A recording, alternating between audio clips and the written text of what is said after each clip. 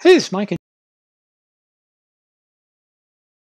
INUV, this stock was down over 17%, down to $1.34, and continued moving down after hours, down to $1.31. Now, I really like this stock. However, it was a victim of just the market doing really poorly yesterday, and that brought down a lot of small cap and micro cap stocks. However, if you also look over the 1 month chart, this is a stock that had a big pop, so it is also natural that it drops back down. So I actually think if the stock can go back down and maintain a level above $1 share, then it should be well positioned to move itself higher up to $2, and then possibly if it could break through $2, make a run at $5 a share. So why do I like Inuvo a lot is because this is an advertising company that uses AI or artificial intelligence to help find opportunities for advertisers. I really like AI. I've talked about the company uses it for its predictive oncology, using it for AI for oncology.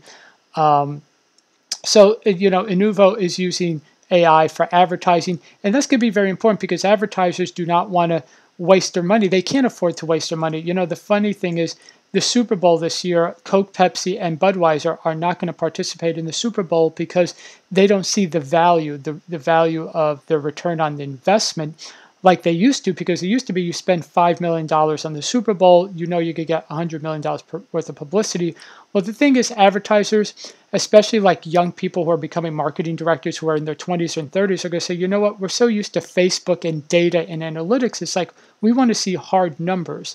We want to see AI. We want to see if we give you $1, do we get more than $1 back in revenue? And so these marketers are going to be more attracted to advertisers that use AI to help identify opportunities. So I think Inuvo is going to be really well positioned, especially for the next couple of years. So I definitely see this company as being a long-term play. I could definitely see Inuvo becoming a $1 billion company in the next 5 years, and its current market cap is $157 billion. So that could be an 8x return over the next 5 years. I think that's completely and totally possible.